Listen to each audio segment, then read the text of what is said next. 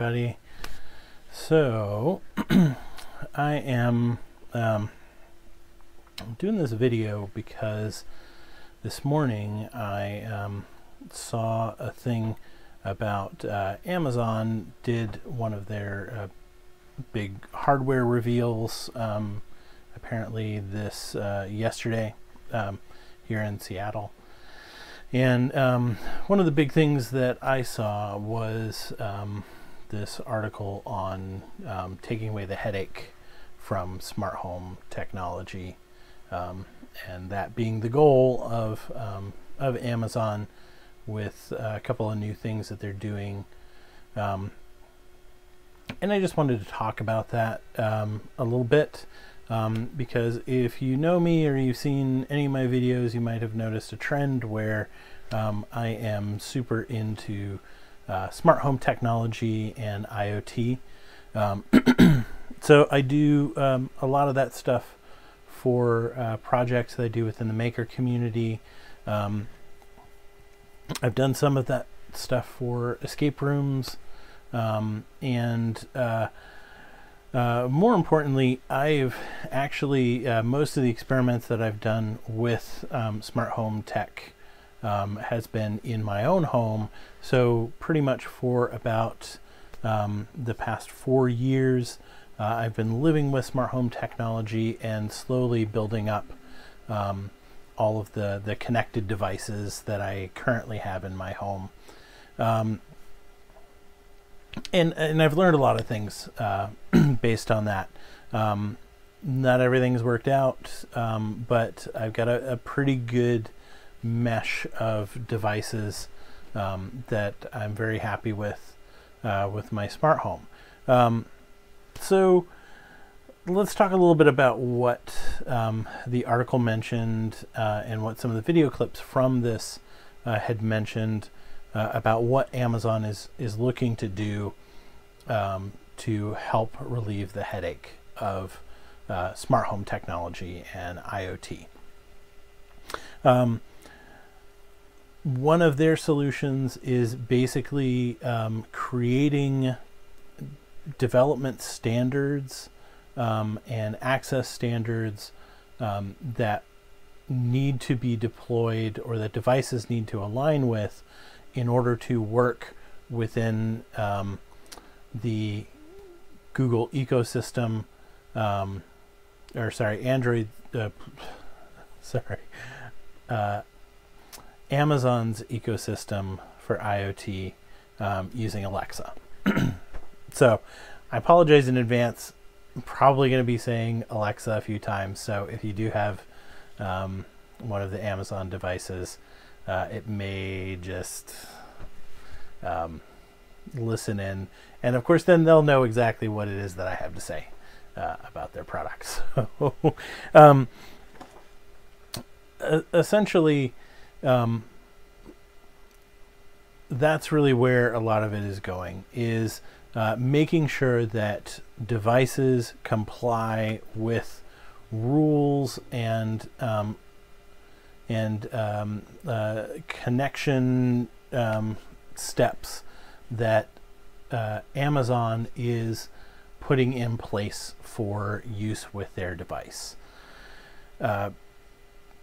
That's really not a new path to take when it comes to relieving the things that actually do provide significant amount of difficulty when it comes to smart homes. Really, that's the thing that's been the dream of all of these smart home technology companies, is that we're going to set the guidelines and you're going to follow those guidelines in order to make it easier for customers to use your internet connected products within our ecosystem. As you can see, it's pretty much got us to where we are today, where we have the major players are Amazon HomeKit, Google Home, Samsung SmartThings. Those are the major consumer systems that are in place. And if you are going to do a smart home, that is going to have any level of sophistication on the consumer market, those are your options.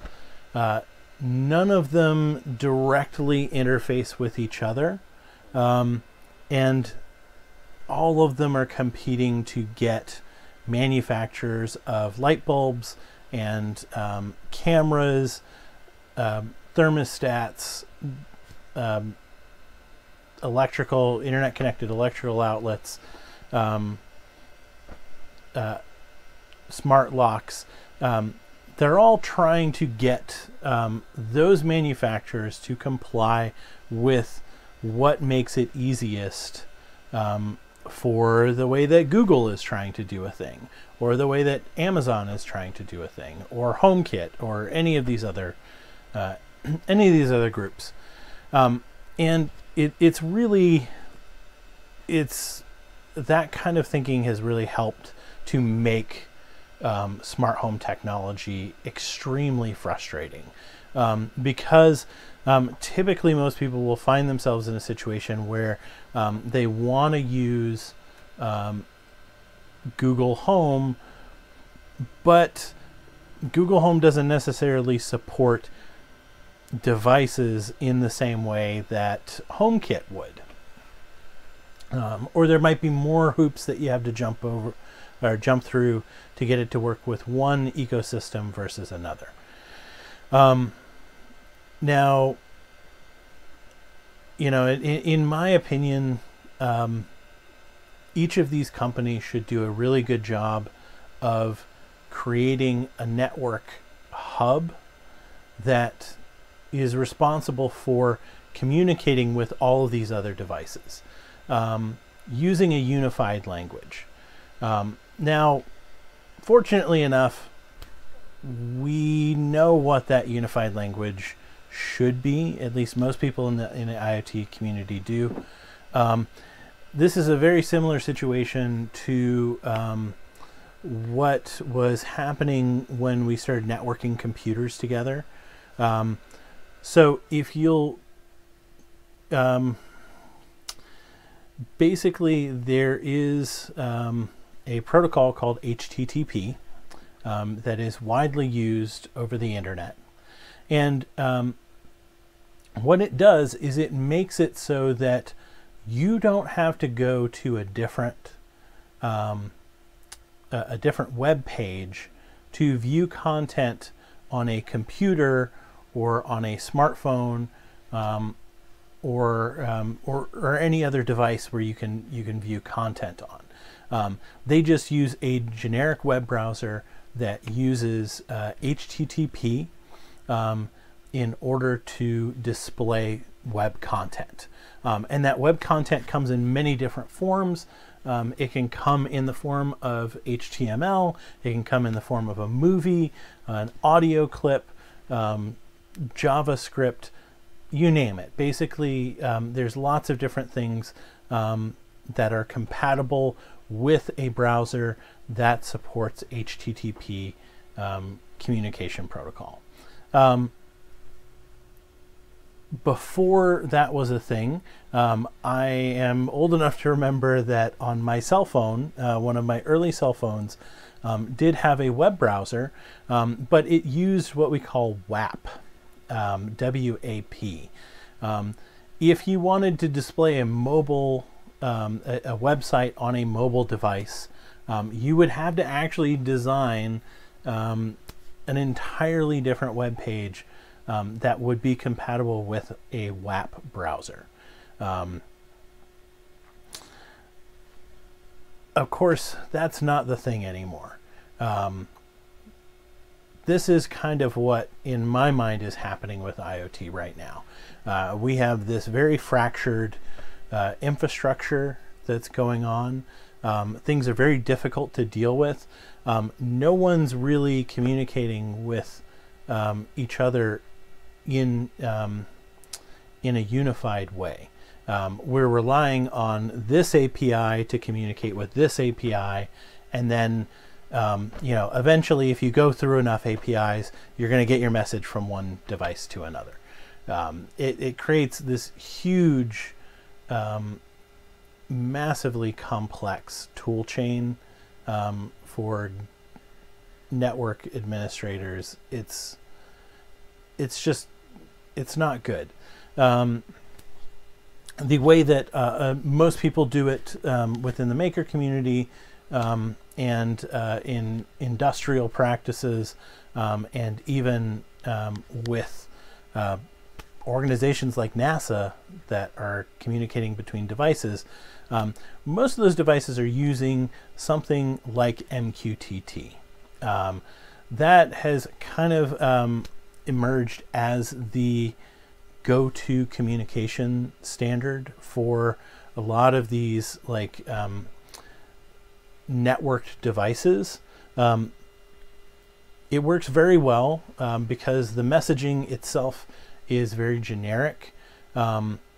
It is very good at being able to send information from one device to multiple devices without having to do a lot of network administration in order to do that. The key to MQTT is in basically making sure that you are using consistent naming conventions with the feeds that you're communicating with. So that if I want to send an information from a switch to a light bulb, the switch needs to send that information as switch, and the light bulb needs to know to receive information from a feed called switch. And really that's like an overview of about as complex as these things can get. You don't need to actually build the thing that does that handles switch. Simply by this switch telling the system that it is going to be using this feed switch, that feed is created if it doesn't exist already. It has a lot of different ways of ensuring that your information does get to the device that you're sending it to. And it does actually remarkably well in spite of a lot of the trouble that wireless data transmission ends up having. In the place that I live, I have horrible Wi-Fi interference on the 2.4 Wi-Fi band. There's a lot of wave interference that occurs here because lots of people are just willy-nilly putting their adjusting their radios to whatever setting they think is going to work best. So there's a lot of interference here. I get a lot of packet drops with that. But my IoT devices that use MQTT don't really see that effect that much. They consistently work. If I send a command to it, I'm pretty sure it's going to work. My light behind me, hey Google, turn on the bench light. It turns on just fine. This is using MQTT. It's not a smart light.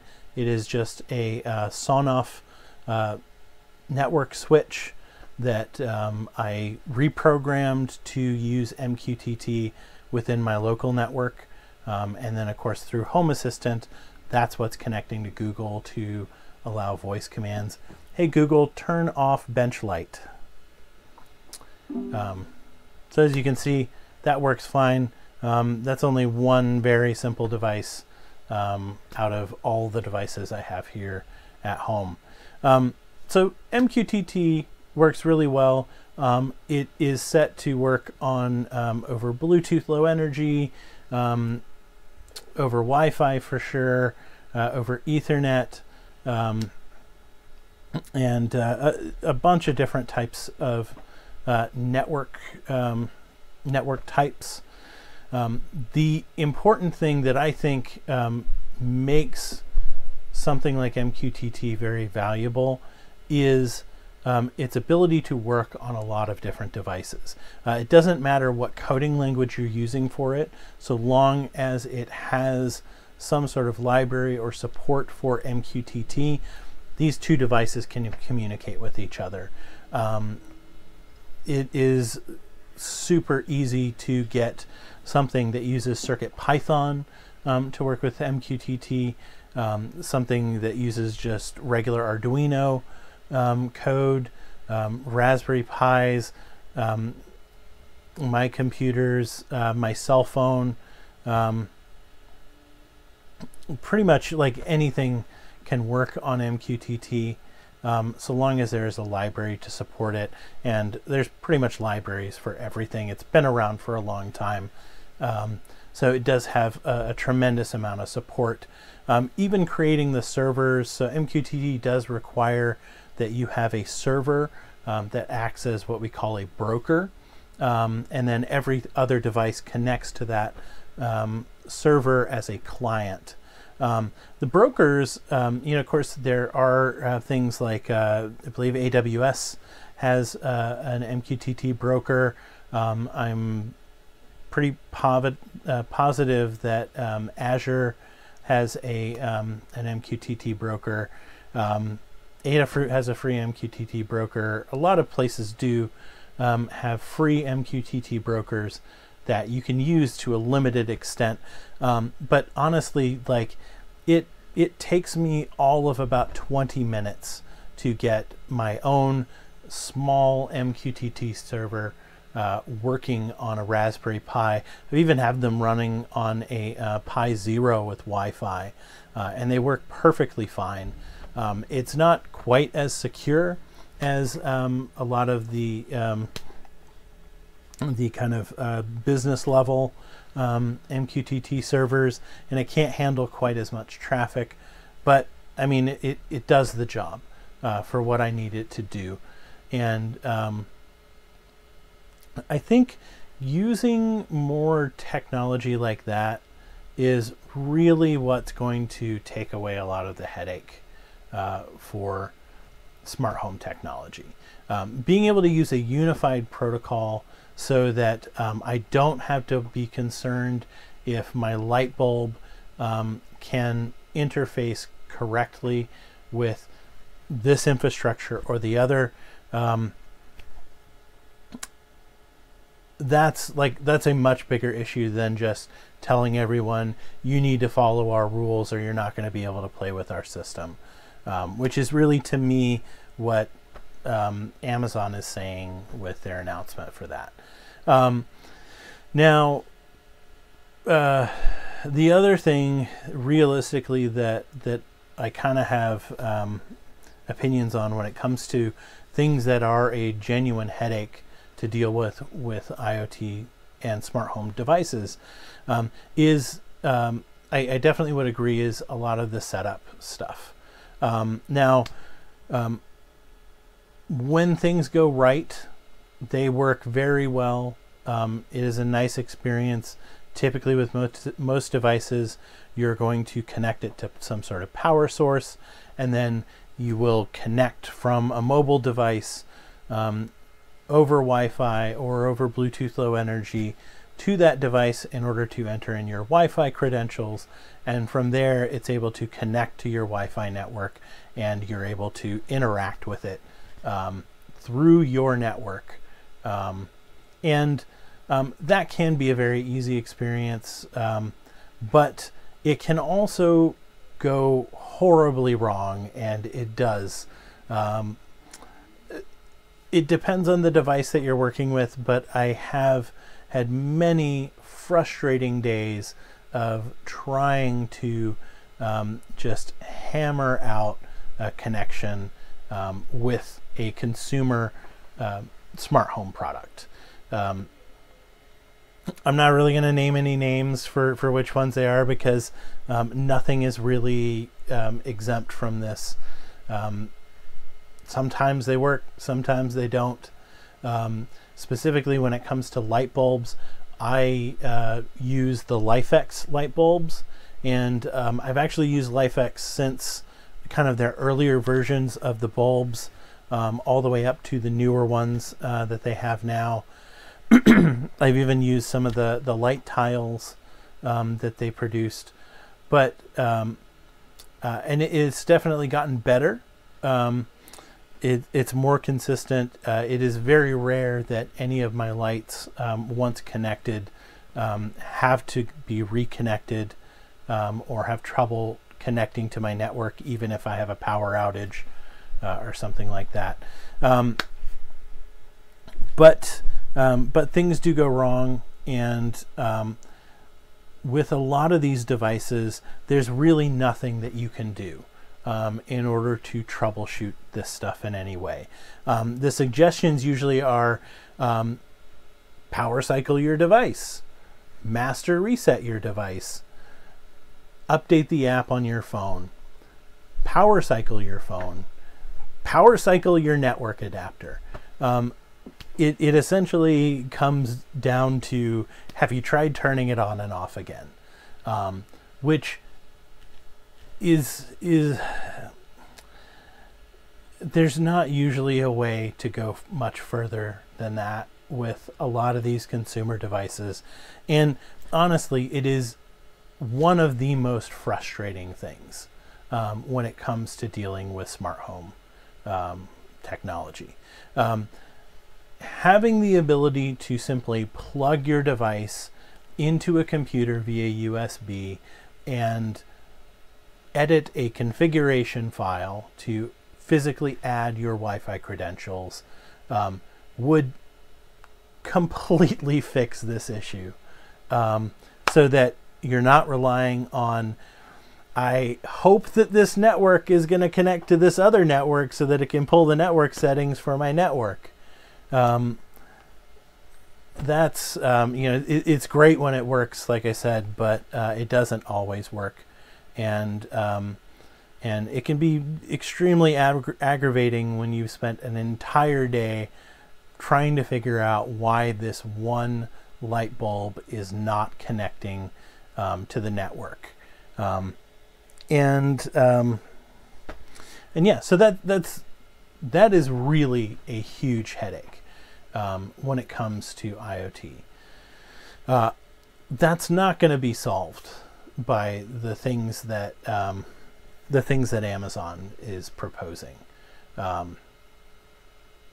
But another thing that does become a really large headache and is a big concern within the IoT community is the current practice of using APIs and internet connections to APIs for every device in your home. Now, there are some devices that definitely benefit from getting access to the internet in one way or another. But let's face it, if you've got 14 light bulbs in your house and every single one of those light bulbs needs its own internet connection to communicate with a server way out over here, that's not a great way to set up your network. Especially not when you have potentially a router that has a massive amount of local bandwidth that can be used very easily. There are other concerns about security and trying to reduce data traffic outside of your network that go along with this.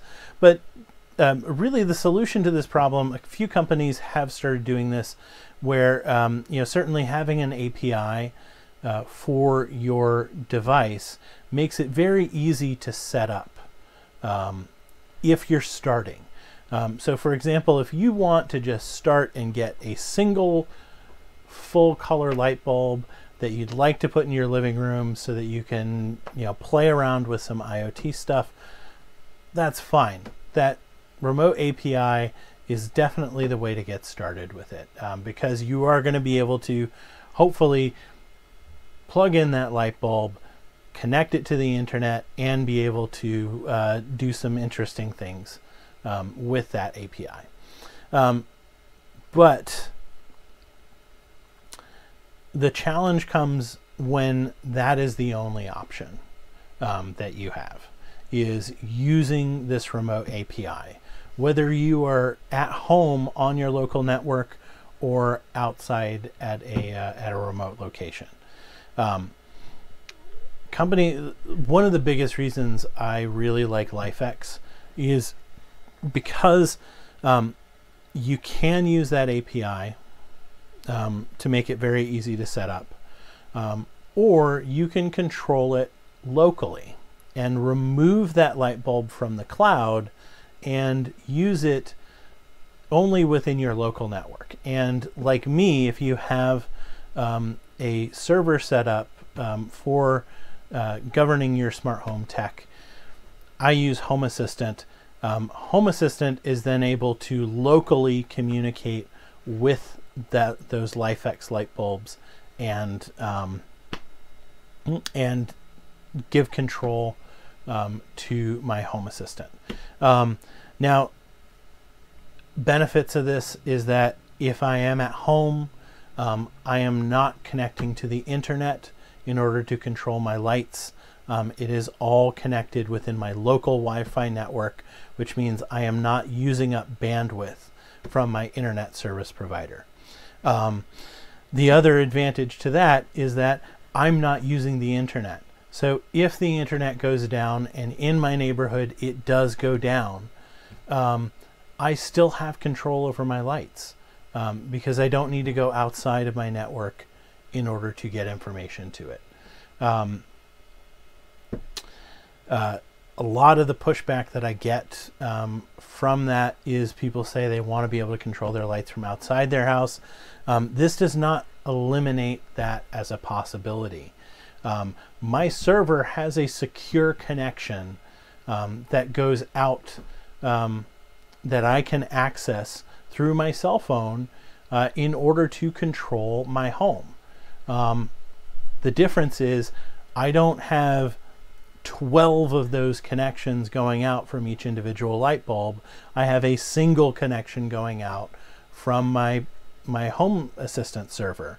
And that is what allows me to communicate with all the light bulbs in here and all the other smart home tech that I have. So I get the best of both worlds. The thing with providing that is that it just gives us more options. And I think that's really important to make things more accessible when it comes to smart home technology, because the API hosting for a lot of these devices is just not sustainable. You're talking about selling a $50 light bulb probably every 5 to 10 years, but the company is left having to provide support and the physical computers for running that API indefinitely. And that doesn't work. Like, how are they running those servers if they're not, maybe they're selling your data and it's doing data farming, which, I mean, is not that great. But a lot of us are concerned that it just doesn't work in the long term. And what we're suspecting is going to happen is that eventually a lot of these companies that make these products are going to start charging, say, a monthly fee for use of their API. In other terms, essentially, you would pay $50 for a light bulb, and then you would also have to pay $5 per month in order to actually use that light bulb. Now, I personally think that there are people out there that would do that. They would be up for paying that $5 a month fee for use of the API. For convenience sake. They don't want to run a server, they just want to plug in the light and they want it to work, and if it costs them $5 a month, so be it. But you're gonna a company that does that is really going to limit themselves because not everyone is going to be okay with that. I would never be okay with that. And so giving them another option is a way to not isolate these people and push them away from your product. So like LifeX, providing the ability to use that API or not use that API and set up your own system for networking is a great way to relieve a lot of the headaches and a lot of the stress that comes from the unnecessary internet traffic, the security concerns, the privacy concerns, this concern about things like Big Brother and big data. That alone is going to take care of things. So there's some really real things that can be done, and actually pretty easy things that can be done to take the headache away from smart home technology and IoT. So one, make the setup, give more options for setup so it isn't just hoping that the app works and everything connects. Have some actual real setup options available to ensure that you can actually get things connected. Two, give the option to use your own local connection and not have to rely on another company's servers and their maintenance of those servers. And three is use a established standard for communication that makes it so that all of your devices will work with any other device that you want to, and do it in a secure way. This takes a lot of the research and the trial and error and guesswork and frustration that a lot of people have with IoT. And that's really, if we're talking about taking away the headache of IoT, that's what is a better use of our time to fix those problems. Now, on another note, I would say one other thing that really bugs me about the current state of consumer IoT is that there is a severe lack of devices that are actually useful out there. It is definitely very disheartening to me that the most sought after devices with smart home technology are things like smart cameras and and to be honest, that's when you look at the most talked about hardware, it is going to be network cameras. It confuses me because we always talk about invasion of privacy and Big Brother, and yet I see people saturating their homes with security cameras, and then tying it to a system that they don't necessarily understand. Smart homes aren't about security. It isn't about reviewing video footage or facial recognition or notifying when there's someone at your front door. It's about being able to walk into your home and have the lights turn on, being able to sit down and watch Netflix and have your lights automatically dim. There are so many amazing things that you can do when smart home technology is implemented correctly. And I love having people over at my house and being able to just do the things that I've kind of learned to take for granted that my house can do because of the system that I put in place. And having people just be amazed at like what the heck is this? Like, we just sat down in front of your TV and started watching a movie, and automatically the lights started fading down. And then if I pause the movie, the lights automatically fade up.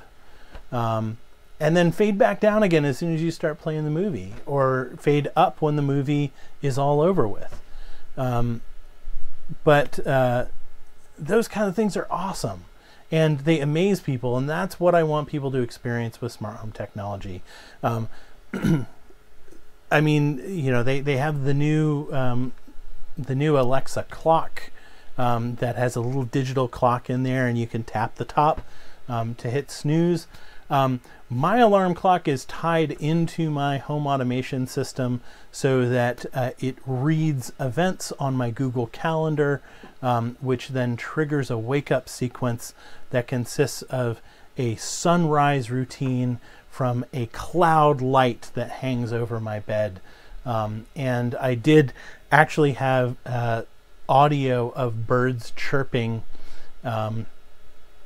and until my girlfriend, of course, said that she hated that and made me disable it.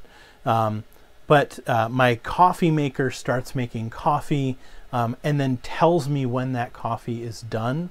And then an hour after that coffee is done, if I have not turned that coffee maker off, it will alert the entire household that this is the last chance for hot coffee, and then automatically turn that coffee maker off. These are the things that make smart home technology enjoyable for people. And I want people to be able to experience that and have it easier for them to put in place. And it's getting better. Organizations like Home Assistant is doing an amazing job to ensure as much compatibility with as many devices as they can, and a very easy startup process, as well as being able to give you the option of, if you want to do very simple things with automations in your network, automations and scripts, you can do that. But if you want to get way more complex, you can go as deep as you want into the code and do some very complex routines. If you know a little bit about how to do program the YAML files, even through their little web interface drop down for automations, there's a tremendous amount of stuff that you can do over there. And then you can even install Node-RED, and Node-RED can be implemented right on your server, so you can do even more complex, like GUI-driven stuff.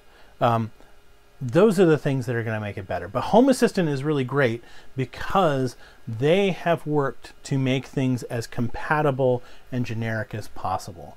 And the best implementations that I've seen with Home Assistant combine these devices that provide a non-cloud-based connection to a device and control of that device, and that also devices that use MQTT, because Home Assistant, I have an MQTT server on my Home Assistant server. They are one and the same, and it has made things so much easier for doing stuff. So that's how you reduce the headache. Creating devices that are really meaningful to people is another really big thing. I am literally shocked that no one has created a consumer product that is a smart mirror. It's literally a computer screen behind a one-way mirror that can display information. It's not a super difficult thing. I have a mirror near my front door that I use to check just before I walk out the door to see if I don't have anything on my face or something. But I would love to be able to, while I'm checking that before I leave, see my bus schedule on there, see what the weather is going to be like, see what's on my calendar right before I walk out the door. I don't understand why a company hasn't made a consumer product that's like that. The closest I've seen is something called a smart mirror that is literally just a mirror with two lights down the side, and you can use Alexa to turn those lights on and off. And that's it. That is pathetic. um, the other thing that I have seen that is kind of a smart mirror is this thing I keep seeing advertised in Facebook, where it's like a full-length mirror that you work out in front of, and it displays essentially what looks like a YouTube video of a fitness instructor behind the mirror and some of your health stats or something on it. It's great if you're working out, but I think it's a hugely missed opportunity that it doesn't serve some other functions. I mean, come on, if you're going to invest that much in the technology, make a smart mirror that can also perform as a fitness workout mirror. Devices like that are really going to make us excited about things. We don't need another internet connected microwave or another slightly better video camera or doorbell sensor, or really any of these things.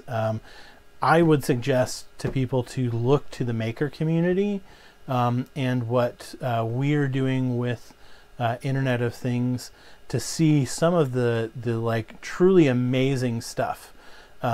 Things that I've made and things that other people that I've seen have made are astonishing. Like what we are able to do with technology like these chips, the ESP8266.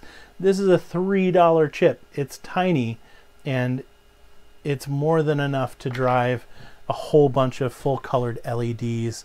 And this is the small version of it. There exists stuff that's way more complicated than that, and that can do so much more. So yeah, let's really ask more of these companies than just tightening up their existing standards. And of course, you know, we have the power to change this by supporting companies that we think are doing a good job, and asking those companies that aren't doing a good job to start doing better.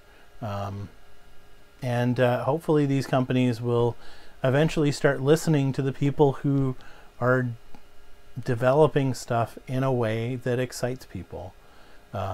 So that's pretty much all I have to say about that. Well, I have a lot more to say about things like this. So I'm hoping to do a lot more of these videos, these types of videos and videos in general in the future. Yeah, of course, like and subscribe if you want to check out more stuff. I'm going to try and do at least a video every week, possibly even like short ones every day or so, as much as I feel like I can. But what I'd really like to hear, if you want to comment, is I'd love to hear what your thoughts are on Amazon's rollout of all the different products that they have relating to smart home technology. Tell me about your experiences and headaches with smart homes.